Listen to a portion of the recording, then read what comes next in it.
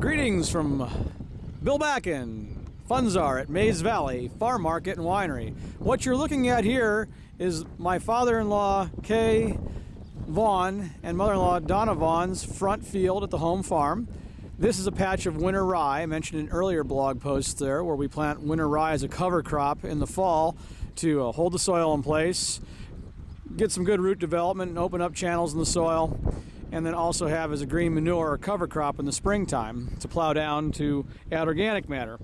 We plow it down, as I mentioned, on the muck soils or the heavier soils out in the low ground, but on the high ground we tend to try and leave it a little bit longer depending on the crop we're going to be putting in. I haven't checked with Kay here lately, but I'm kind of suspecting this might be our pumpkin patch, one of our pumpkin patches this year. I'm not certain about that. We'll get back to you on it later. What I wanted to show was the difference in color right here. As you can see, as you look across there, we have a great division between the dark green and the yellowing away of the crop. And what has been done here is he sprayed a product called Roundup on here, or glyphosate. It's the same type of product that's available in your garden centers and hardware stores and things like that that you use to control weeds in your driveway and stuff. But here is where it really got its start, is on the farm many years ago. And we still use it today. It's a great product to use for different crop production practices. In this sense, it's conservation tillage, where we're going to not till this soil. So we're going to leave this soil covered.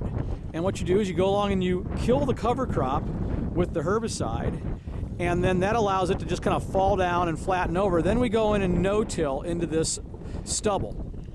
And there, by doing so, we also improve weed control. So we'll go ahead and kill the weeds and the cover crop that we put out there from the previous fall, wait for it to die off, and then we'll just come in with the planter and plant right through this. What it does a couple things. It holds the soil in place, more than a couple things. It allows us to make fewer trips over the field, thereby burning less fuel and using less of our equipment up and giving it a longer lifetime.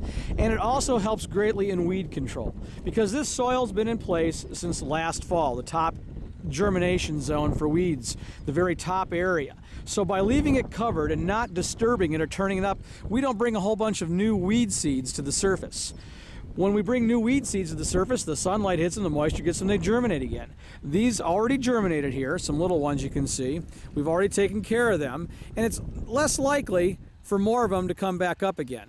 We'll go over with a light application of a pre-emergence herbicide that's labeled for the pumpkins or whatever the crop is he chooses to pick in here. But we can use much less. And that's the neat thing about it. And the rye helps hold the soil in place. In the case of pumpkins, it creates a nice little bed for them to lay on, and it makes them a little more cleaner when we go to harvest them or pick them. It just makes for a cleaner, neater job.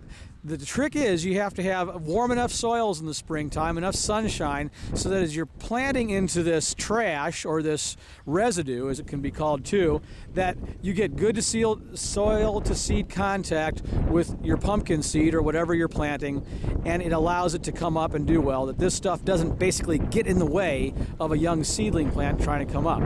So that's a little bit more about some of the conservation tillage practices or no-till work, or just one of the many tools we use on the farm to get the job done. Once again, it's Farmer Bill, the Fun Czar at Mays Valley Farm Market and Winery, saying thanks for stopping by.